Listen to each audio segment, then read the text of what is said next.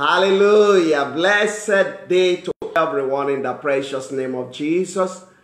It's a great joy to be here online again. And I believe that you're doing fine, my viewers, wherever you are. And the word of God that you will receive today, I believe it shall be a blessing to you and to your family. Whatever may be your situation, whatever circumstances around, trust God. As this word of God is coming to your life, you shall be blessed in the precious name of Jesus. Amen. Well, without wasting time, I would like us to quickly move straight to the message so that you can see what God has prepared for you. It's another fresh manna from heaven. Hallelujah. And I'm excited to deliver by the grace of God. You might have seen it on the screen, which I titled that this is to manifest the glory of God. These shall lead to the glory of God. What do I mean by that?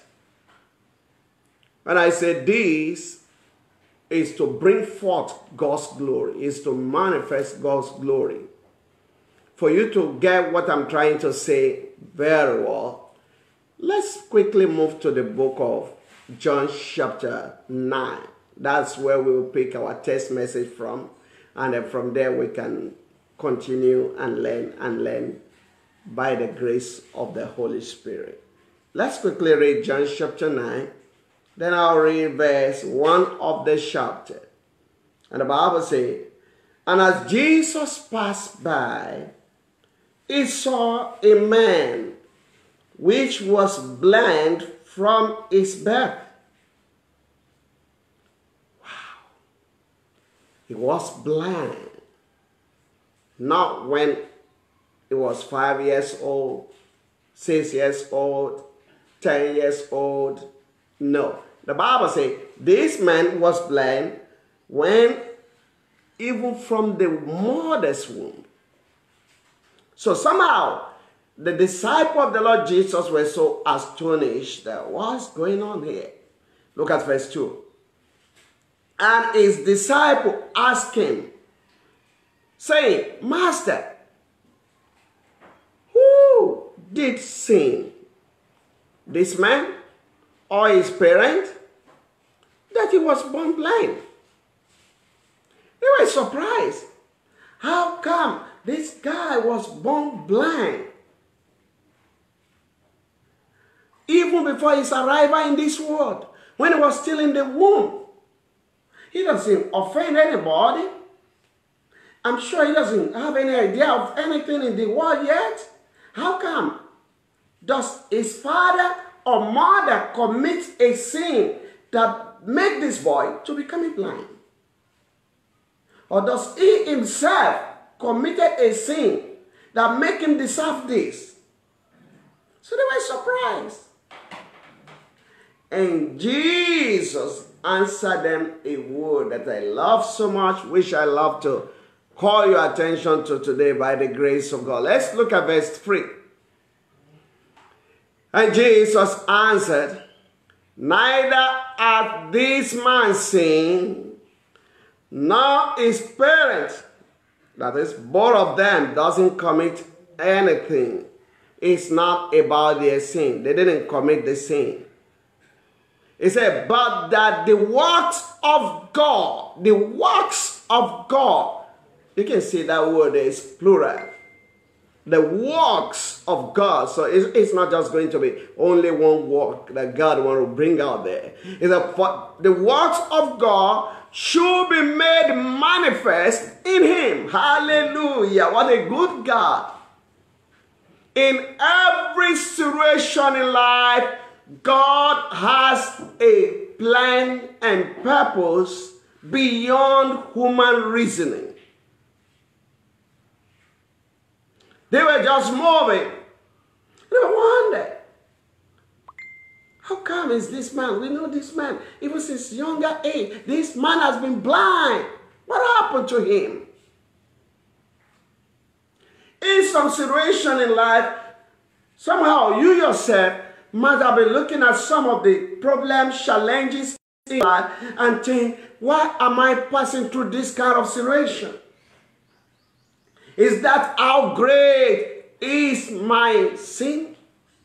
Is that great? Those my fault in the past, are they those faults are still hindering me? Somehow you might have asked for forgiveness of the sin of yourself, sin of your parent, sin of your relative, sin of your children. You know, the one you know and the one you don't even know.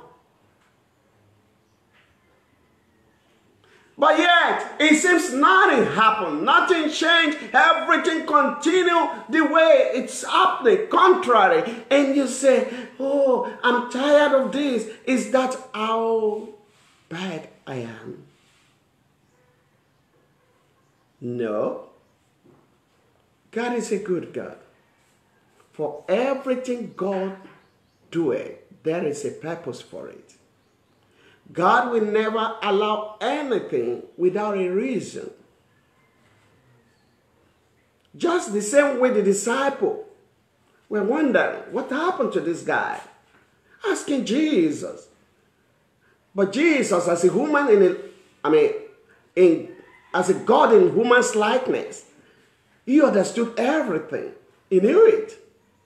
So he was able to tell them that this is not just because of the sin of the parent, not because of the sin of this guy, but because God wants to manifest something glorious. Listen to me, my viewers, wherever you are, what you are passing through presently is because God wants to do great and mighty things in your life. Don't misquote me. That doesn't mean that you might not have got some mistake. We are all human beings.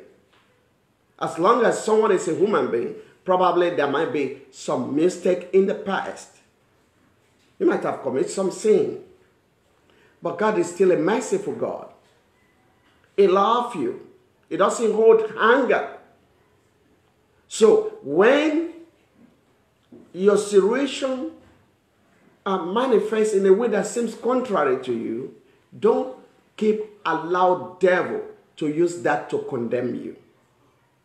Don't allow the devil to tell you that, oh, I know this, my sickness is a punishment of my past sin. I know I'm suffering this. I know I'm going to die in this because I have made a mistake in the past. Even your mistake can never stop the doing of God. It's a good God. He has forgiven you. Even since the first day you say, Lord, I am sorry. He will forgive you. He's a good God. So therefore, your understanding, your perspective must, change. You must understand that there are some things that God allows because he wants to bring forth greater glory after. He wants to glorify you. He wants to do something glorious at the end for you.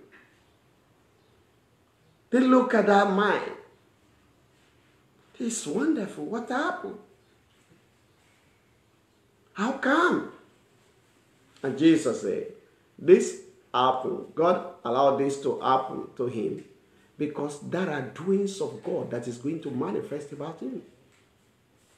This guy we are talking about in John chapter 9, if you observe very well in the Bible, this has been one of the great testimony of miracle in ministry of our Master Jesus. It's a kind of testimony that even make the whole land to be surprised, to the extent that even the Pharisees, they were wondering, they are monitoring the boy. Where is him? He got healed. He was born blind. Even the doctors of those days, they were a bit confused. So when God wants to do something amazing in your life, when God wants to do something in your life that will surprise you, that will surprise the people around you, somehow it can first be as if you are passing through something you don't deserve, a kind of punishment or a kind of challenge. But that doesn't mean God has punished you. I have said it on this platform often and often. Everything called evil that you see that happen to human beings or challenges or problem is a work of the devil. But somehow God can permit it so that his glory will manifest at the end. So that at the end, it will prove how great he is in your life. It will become a testimony for the glory of his name. So whatever you might be passing through right now, I'm glad to tell you, this is not to destroy you. That which you are passing through is not to finish you. Don't mind any devil that may be saying, I will finish you. You have done. You cannot succeed anymore. Your business has gone. You have lost your capital. You have lost your husband, or you have lost your wife. You have lost all those things is to bring forth the glory of God at the end. That's what the Lord is saying. That person who broke away from you, that person who disappoints you, that one who promised and failed, it's not the end of you. It's all going to lead to the glory of God at the end. It doesn't matter how long that sickness has been there. You need to understand that God is working something. God wants to resort it into something. Let me quickly show you some other illustration in the Bible so that you can get what I'm trying to talk about. Just imagine about my favorite man in the Bible called Joseph. Hallelujah. Imagine with the kind of the vision and greatness of, destiny God packaged in him. His life seems from one problem to another, another problem to another, another problem to another. It's all in your Bible. If you read from Genesis chapter 37. Imagine. He has a very good heart. He doesn't commit sin against anybody. He's a righteous person. But he suffered a lot. Now, he was just going to assist the brethren, to assist his brother, carry their food. My brother, I'm here with your food. Oh, what do you expect? He's supposed to say, oh, this is our brother. Thank you for being our errand boys. We appreciate you. But immediately they saw him coming. The Bible says they reasoned together within themselves and said, that is the dreamer. That is the boy that said that he has a big destiny. Let us kill him now, so that nothing will come out of his life. Sometimes when you have a great tomorrow, when the glory of God is to manifest in your life after, don't ever expect that everybody around you will totally understand what God wants to do for you. There may be many who will even be there to frustrate you. There may be many who will even be there to against you. But it will all lead to the glory of God at the end. They didn't stop there. They put him in the pit. They said, let's put him here. He's going to die here. After that, another one said, okay, don't let us put him here. Let us bring him out. And let us sell this boy so that nothing will come out of him. Imagine that. They said, let us sell him so that nothing will come out of him. Now, imagine from his father's house, suddenly he was being sold for a small amount of money to the people that he never knew before, people that he never speak the language before. He doesn't know how to express himself. He's just following them as if an animal was being sold. Imagine that. But yet, it's for God's glory. Just think about if Joseph having been sown to the land of Egypt, he can never become a prime minister of the country. he can never be so successful in the country. Sometimes God allows some problems, some challenges to push you here, push you there, push you there. It's pushing you closer to what God is planning for your life. The challenge that push you from your hometown and then it push you even to another place, and then it moves you to another place, a place that you don't even know, you can't imagine that you will be there, but suddenly you find yourself there, and you start a new life again, looking for a new friend, new relationship. It's because God is making everything for your glory to manifest. Just imagine that if Joseph remained with his brothers, he will never become great person that will rescue the entire nation. God is a good God. Everything you are passing through now, he knew why he allowed it. When you pray so hard, Lord, provide money for this, my house rent. I need it. And the landlord say, if I meet you here tomorrow, you're in trouble. You must get out of this place. And you don't even have any solution to it. You don't know what to do. You pray and it seems God doesn't answer. Because if he answers, you will remain where he doesn't want, where you cannot meet your glory to manifest. So he allowed that landlord to push you and push you and push you so that you can move to where you are going. When you lose that job and you say, God, why this happened to me? God, is that how great my sin? I'm paying my tithe and offering. I'm doing everything to please you. Why you allow this? His way is higher than your way. He allowed it so that you can have your own company very soon. He has prepared greater blessings for you. He has prepared better level for you. Don't forget, the message is this happened so that the glory of God can manifest. And imagine Joseph in his journey. Even after he got to the house of his master, the wife of the master lied against him.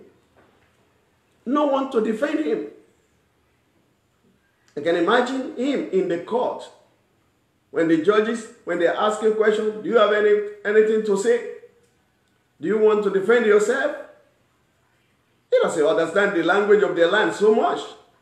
He cannot even express himself well. They said, this boy must be a criminal. This one is a criminal. Put him in the prison. I can imagine Joseph look up and say, God, from the pit to the Potiphar house, from the Potiphar house to the prison. But remember, it's not stopped there. It doesn't end there. It's 4P. P, P, P. P. 4.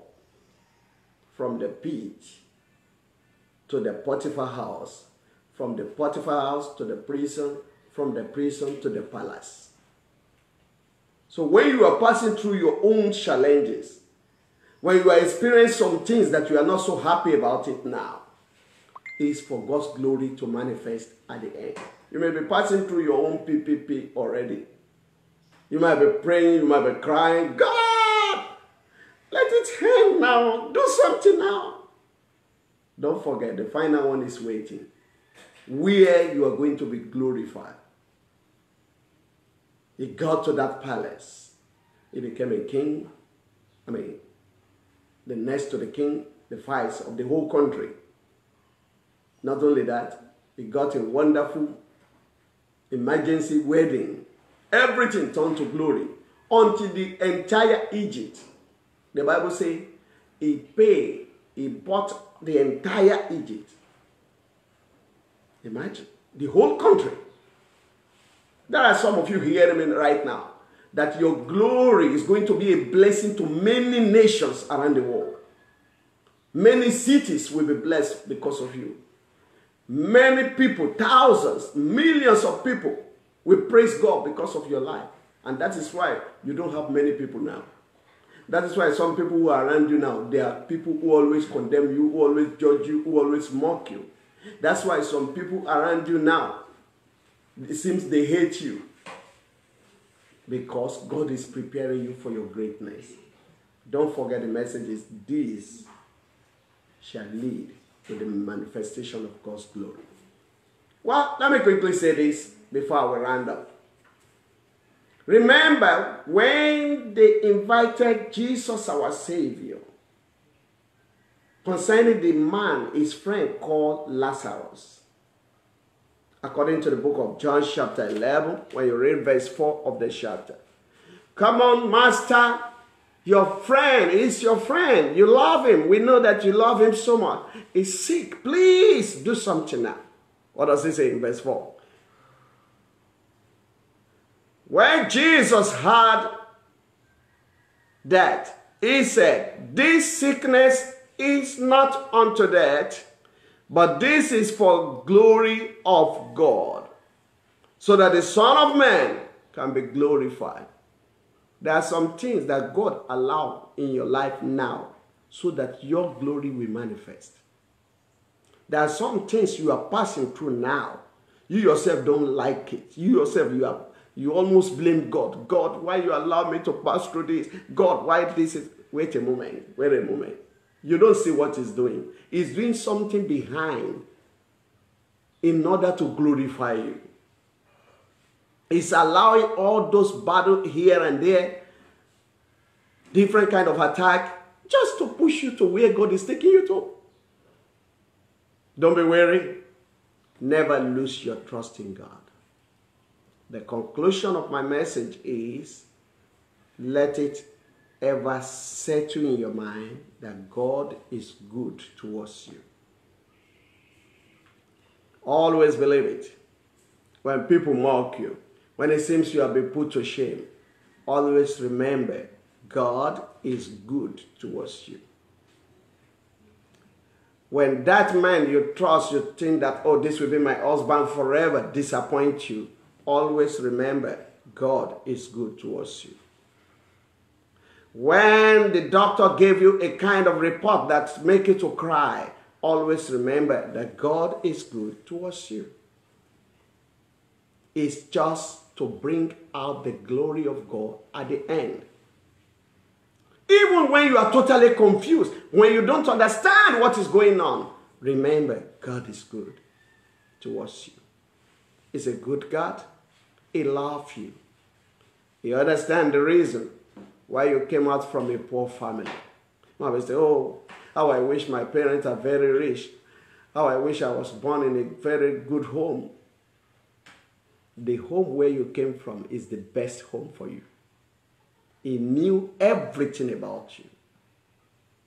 He doesn't allow anything without a purpose. God loves you. My viewers, wherever you are, whatever you may be passing through, remember, for He is good towards you. And He will never leave you in the name of Jesus. Everything will soon turn to the glory for you. You might be locked down somewhere because of the pandemic. And you say, oh, I'm in trouble now because of this lockdown. There's something good God wants to bring out from it.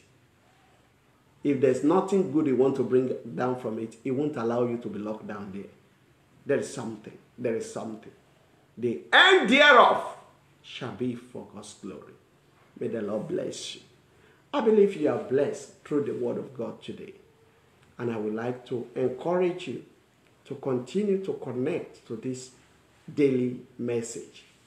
And I believe that you will never regret in the name of Jesus. And don't forget, our viewers, don't make it tomorrow before you sow your seed. You might say, oh, maybe next time, one day when I have enough. You don't know when Jesus will come back. Whatever you do for God now is what you get the reward in heaven. Do it now for the Lord.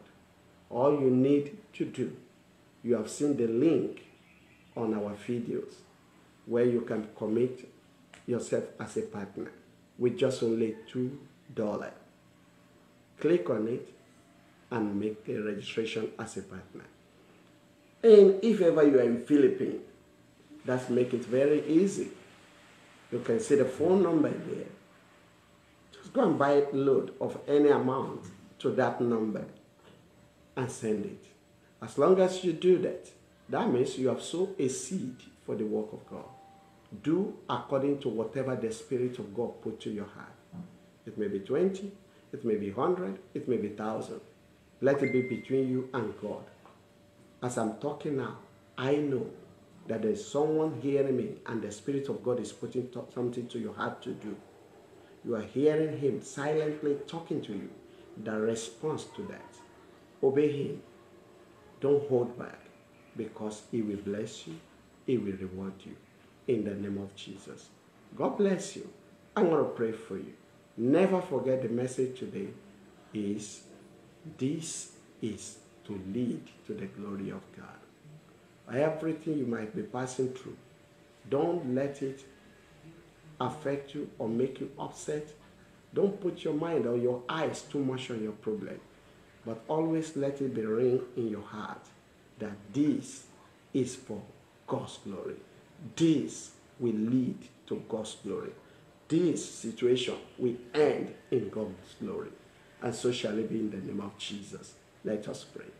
Father in heaven, I want to thank you. I give you praise for all the viewers, and thank you for everyone in the studio with us. Thank you for every member. Thank you for everyone that you have reached out to through this message. Lord, I commit them unto your hand. As I have delivered the one you have sent me, you know the situation of everybody, whatever they might be passing through now. Somebody might be crying now. Somebody might be feeling pain now. Whatsoever things they may be passing through, any kind of agony, Lord, I ask for your intervention now. In the name of Jesus Christ, let there be miracle. Do great and mighty thing in their life. Lord, intervene, intervene, intervene. Heal that person that is hearing me now. Lord, do wonder. Bless that person in that area where she has been passing through lack and want, and it seems nobody can help her. Intervene, O Lord. Help that brother. Make a way. Meet that needs, O Lord Jesus. Show your mercy. Show your favor. Let your grace speak in the life of everyone. Let there be testimony, Lord. Thank you, Lord, because you always answer us. We give you praise in Jesus' precious name. Amen and amen. Glory be to Jesus. Glory be to Jesus. Don't forget, if you haven't given your life to Jesus as your Savior, make a decision now. Give your life to Him. Invite Him to come into your life. He's everywhere. He's in your home. Call Him, Jesus, I love you. I want to surrender my life to you. Forgive me all my sin. You are my Lord and my Savior. Amen. Simple prayer as that. And God will surely forgive you and write your name in the book of life.